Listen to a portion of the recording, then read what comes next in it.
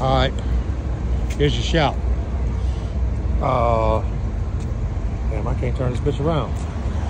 All right, so here's your shout anyway.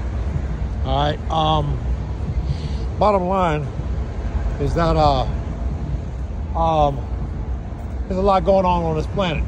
In the process of that, you can only hope that you can at least tolerate, you know, some portion of fellowship, you know, without having to divest all the way into, you know, any form of commitment or co-inhabitants. You know, that requires not just an investment in yourself, but an investment into others, invested into yourself, invested into others, and that's some bullshit. In the meantime, we all living on a bipolar planet that's going through a nice little wobble. Ain't going to slow down till 2033. Okay. You know, but how can you tell a motherfucker, you know, that this is what we're going through? And if you're a spiritual person, that don't mean it's going to be oh shit.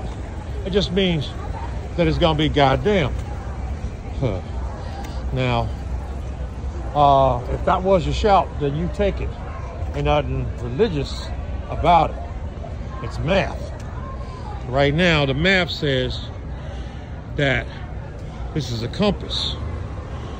And this little area holds a lot of the keys to a lot of the things that some people, ancestors in the past, have maybe have used. But tonight, right here, my nigga, right here, you know, you couldn't get to this place for the love of everybody else wanting you to stay right where you at and feel the pain that belongs to you. Just because, well, it beats a blank. I get you. Now what you got to do is take your ass. You got to take your ass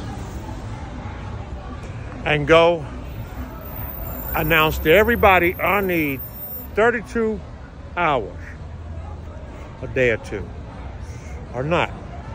Turn every fucking thing off, put it in a box, a bag, or whatever else you have to do with, and try to sit still in your energy.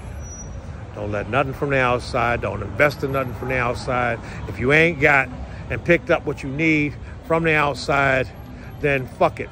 Then you're going to have to fast from whatever that is and just keep on and sticking to your 32 hours or a couple of days. No contact from nothing. And just be you. Heal. You know? Get some idea of exactly what you need to focus at this point in time and do that.